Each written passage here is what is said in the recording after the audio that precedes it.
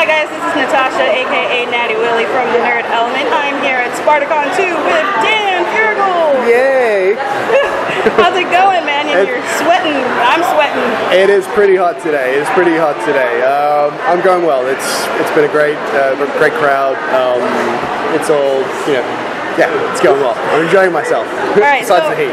Yeah, for real. So most recently you were on Agents of S.H.I.E.L.D. Yes. Congrats, man. Thank you. I was so excited. I was like, Agron's gonna be on TV again. I know, right? So what happened? Why did the character get killed?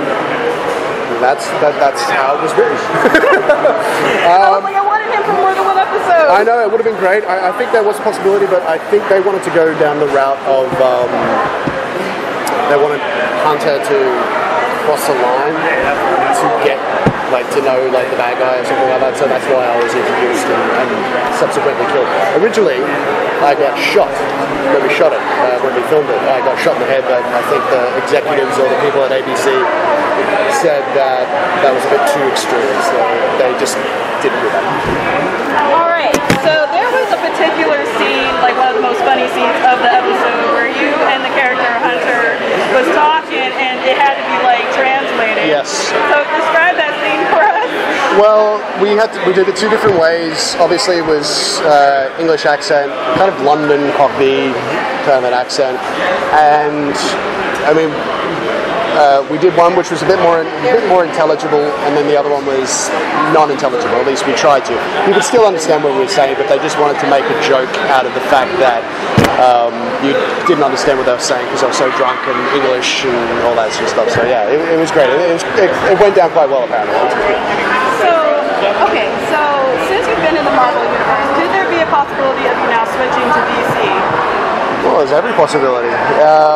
It's just a matter of the role popping up and you being in the running and all that sort of stuff.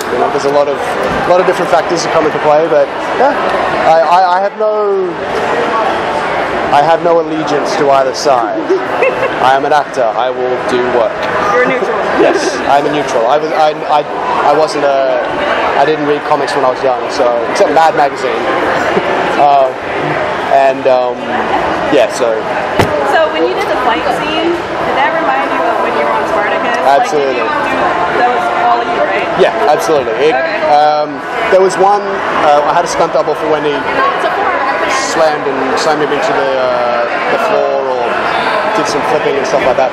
But yeah, it was like a duck to water. I just knew exactly what to do. And then in the ADR section, all the screaming and yelling and grunting, got it done in 5 seconds. It was great. So what was it like sharing scenes with Ming-Na? Because she's lovely. Been around for ever. She's lovely, absolutely lovely. She's funny, she's down to earth, she's just an absolute joy to work with, and you can tell that she loves her job and she loves what she does. So yeah, she's great. Now, did you want to have a fight scene with her maybe one of these days on something, any kind of project? Oh yeah, why not? I saw her doing her fight stuff as well, which was great, and total professional. And I mean, if I fought her in Agents of S.H.I.E.L.D., I would have got my ass kicked. But yeah, exactly.